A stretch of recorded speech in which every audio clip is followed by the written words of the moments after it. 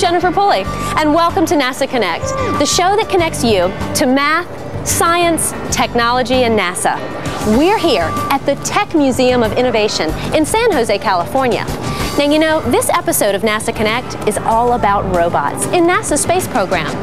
Now, you may think of a robot as a mechanical creature that walks around. But did you know that the first person to use the word robot wasn't a scientist at all?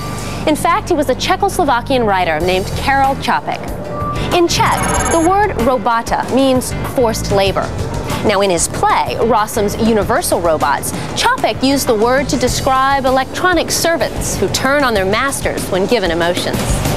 In 1941, science fiction writer Isaac Asimov first used the word robotics to describe the technology of robots and predicted the rise of a powerful robot industry.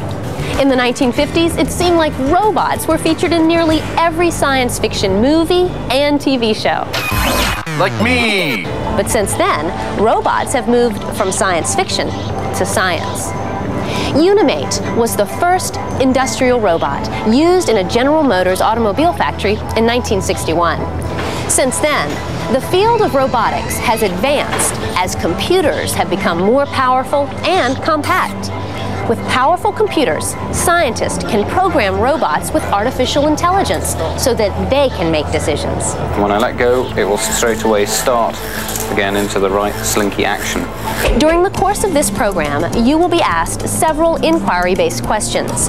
After the questions appear on the screen, your teacher will pause the program to allow you time to answer and discuss the questions.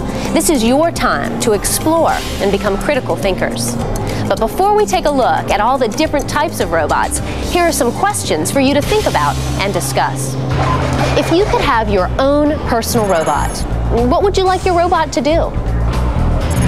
How intelligent would your robot have to be? How would you communicate with your robot? Teachers, pause the program, and students, write down what you think.